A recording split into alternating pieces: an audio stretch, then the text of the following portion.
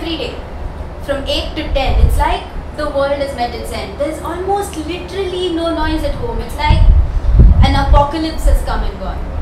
Prime time. It's really bonkers here. For all who live with soap watchers near, it's like an alien ship attacks the television watching packs, and all they do in these few hours is watch. Rather a trademark of ours, although developed in foreign lands, once landed in Indian hands, the humble family drama show has gone where no other dared to go. Make-believe men in make-believe cars, make-believe fights in make-believe bars, make-believe bahus with their sanskar just right, make-believe sleeping through make-believe nights and nights and nights and then some more till 4 divas become multiple score. The rotten human world of deceit is subject for this welcome treat for bored channel surfing TV viewers, believers as well as non-believers. Some start out scoffing at the utter tripe that's shown on TV night after night, while others seriously watch to follow what happened to that young fellow and how that bubbly lovely chick dodged yet another heinous trick hatched only as a villain can, aimed at dethroning the whole clan. Whoever you might start out being, in a few days you're on an equal footing of make-believe mansions and make-believe cities, make-believe tears and make-believe pity, make-believe issues for make-believe lives or make-believe husbands and make-believe wives and make-believe fights and crossed wires, and still they watch, they never tire.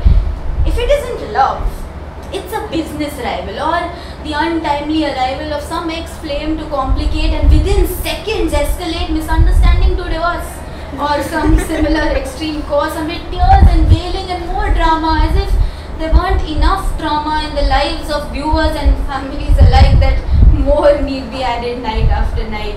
As families split and people change, all in money's blessed name or love of family ki izzat or some overstated new musibat, I wonder, is no one ever happy? They're angry, sad, fighting and sappy, but never does there long remain any character without some pain of heart or wallet or something else, because after all, not sex but sorrow sells. And day after day, night after night, we lose a chunk of family life to make-believe problems and make-believe worlds, where make-believe boys woo make-believe girls with unbelievable makeup and make-believe tears with no real or make-believe end ever near. The Indian television industry by now really ought to be felicitated for its genius in reusing and giving to us the same dented, battered, sad and sorry, unending make-believe story. I accept that members of the show deserve accolades just for being so. I do, however, wonder at the people who still write this crap. The worrying thing about this is that viewers tend to take fiction as fact. You're bound to somewhere make a point, stick in at least some viewer's mind.